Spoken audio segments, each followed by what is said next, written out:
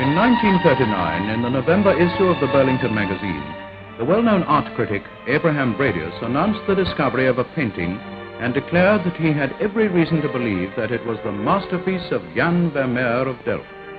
He wrote, "Expression indeed is the most marvelous quality of this unique picture.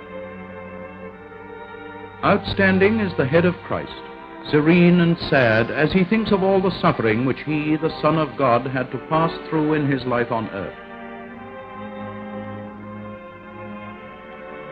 Jesus is on the point of breaking the bread.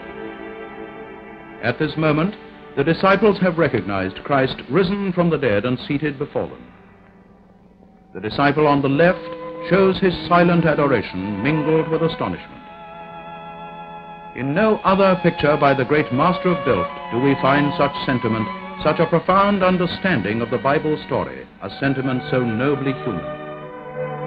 The colors are characteristic of Vermeer. Christ in a splendid blue, the disciple on the left in a fine gray, the other disciple in yellow, the yellow of the famous Vermeer of the Dresden Museum. And finally, the servant is clad in dark brown and deep gray.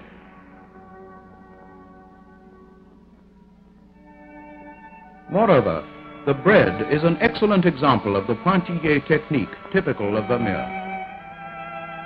As Bradius said, this painting is every inch of Vermeer. Several years afterwards, this head of Christ was discovered, and from this time on, one discovery followed another. In 1941, this Last Supper